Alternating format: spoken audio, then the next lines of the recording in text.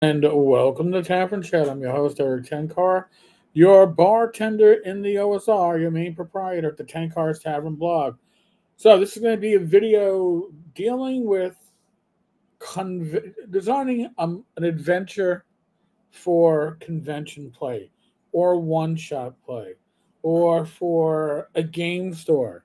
You're going to run a demo. Because those goals are different when you're writing these adventures than when you're writing one for your home campaign. So now, and I will freely admit that I like to use the itch.io one page dungeon generator. I'll include a link. So this is what the first thing it generated. And I think this looks beautiful for a home campaign. It's too large. It's too large. You got 25 rooms. You figure if you're running in a convention, you've got 3 to 5 hours.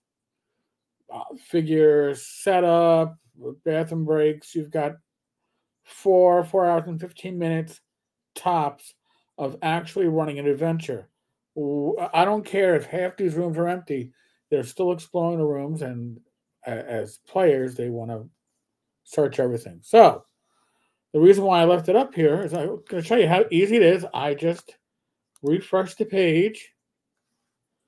Now, I've got an 8-room setup here. Maybe you want to have a partially flooded room, maybe you don't. But let's say what you see on the screen is what you decide to go with. You have, let's see, you have an entrance on the left side. Room 1 is the entrance. You could have room 6 be a shrine, a temple. You could have treasure in room 4 down south, and that flooded room. It's a challenge. You can ignore those stairs going down, or this is an important part. If your party gets through these 8 rooms real quickly, well, then what do you do? Well, you've already got stairs on this map. You can add on another chamber or two down below. Now, why is that important?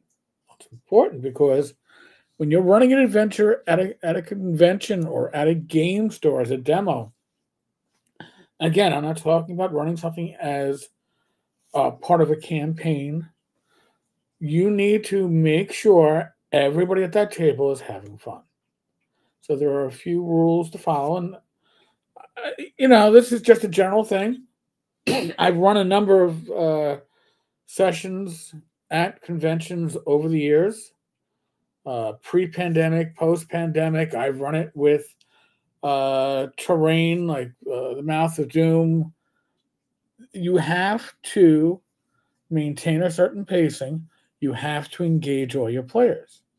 Again, when you're running with your regular group, that takes care of itself. When you're running with strangers, you got to keep them involved. And honestly, unless they are playing like a real stupid individual, you should not be killing anybody off within those first 2 hours or so.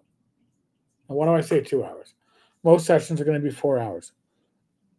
They should get at least half that session, even if their dice are rolling bad.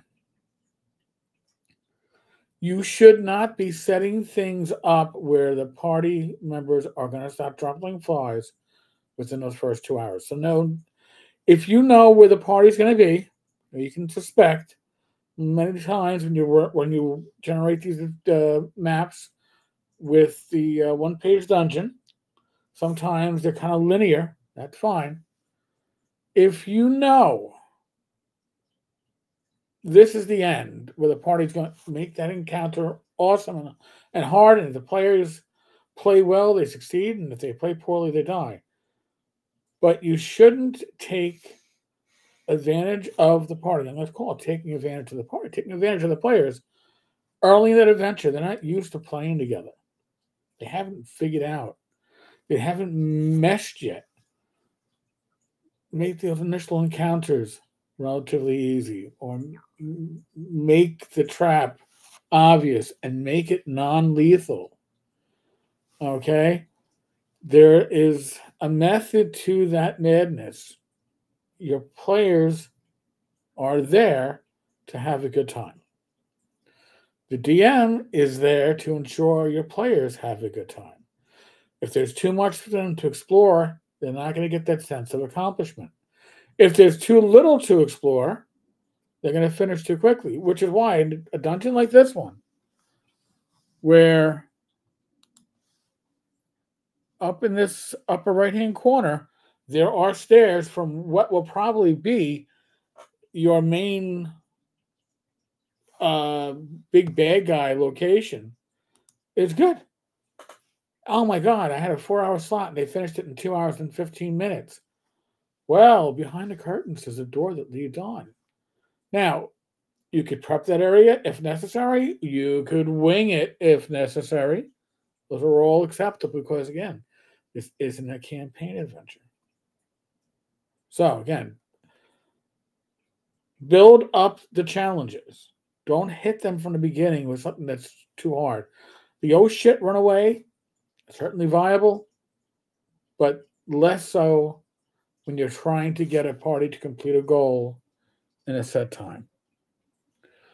Deciding a theme. It has to be more than just grab the treasure and run.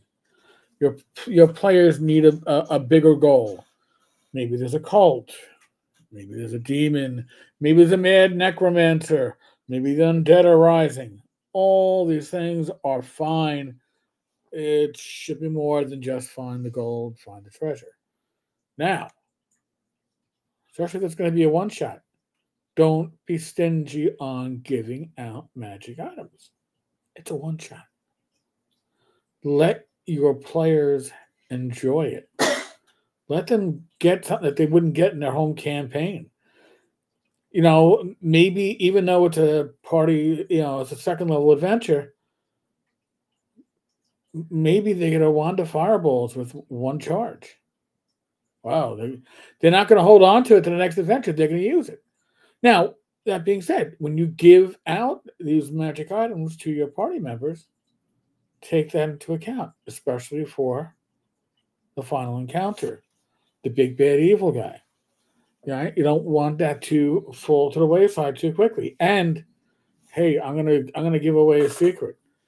If your players are going and it's progressing too slowly, and they're coming up on that time frame, move the big bad evil guy to their next room, no matter what room that is. That's where the BBEG is.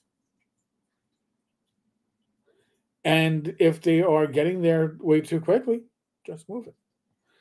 It hasn't happened until it's actually happened. Again, this isn't a campaign adventure. Campaign adventures are totally different.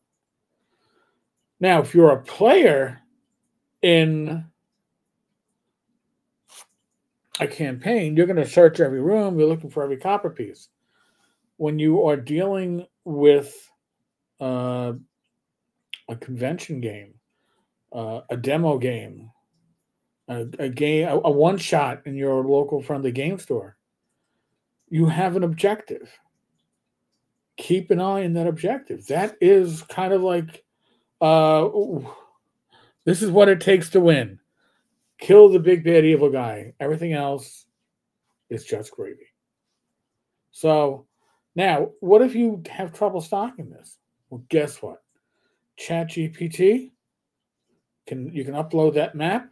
You can tell it I want an OSC adventure for levels 1 to 2 with 7 to 8 player characters. I want it to be moderately difficult. I would like the big bad evil guys to be cultist, summoning an evil demon. Whatever. The more you give it, the more detailed it will spit out. And then you take what it spit out and you replace 90% of it, if not more. But it's great for, if you got that writer's block, free up that writer's block. So I think is a great use for AI. I wouldn't say, hey, AI, spit out an adventure and I'm going to charge people $5 for it. That's not creativity. But if I'm going to use this in my home campaign and I'm going to use it to free up my writer's block and go in and then adjust it, I think that's fine. But Joe the lawyer, it makes his head hurt. But again, these are some techniques for when you're running an adventure at a convention. It's a one shot. Your players need a goal. Your your PCs should not be killed off, if at all possible, if it is, unless it's through their pure stupidity, within the first half of the session. It's a 2 hour session, and you should, unless you've got like other PCs lined up to take their place, pre-gens, and you explain that ahead of time. Hey, if you die, you're just taking another pre-gen. That's fine. But you don't want players, and I've seen this happen, die in the first 30 minutes of a 5 hour session and be stuck with nothing to do. It's not fair to the player. Just my thoughts. You may disagree. Folks, on that note, there's a link on the bottom of the screen. tenkars-tavern.games /cubicle7. This will take you to Humble Bundle. There is a Warhammer 40K RPG link, and it is for two of the, not the Dark Heresy game, which I've used and played in back in the day. It's for Death Watch and Rogue Trader. So there are different flavors of Warhammer 40K, all within the same universe. Death Watch is really grunts. Rogue Trader is more of a freelance type of deal. But if you're into the Warhammer 40K universe, it's great resource material. If you love running the games, it's even better. Other than that, I am experimenting with Restream. So we're going to be trying different interfaces for these live streams and for these pre-recorded videos. So don't be upset. Don't be shocked. Go, it looks different. Yes, it looks different.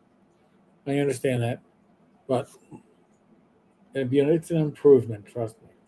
All right, folks. On that note, live stream tomorrow night. Matt Finch will be our special guest. We'll be talking all things Swords of Wisdom. On that note, be safe, be well. God bless. Roll the dice, roll them well. Like, subscribe, comment. You know the thing. Oh, and that's right. By the way, if you have your own tricks for running games at conventions, let us know. Please. The more information, the more tools, the better. All right, folks.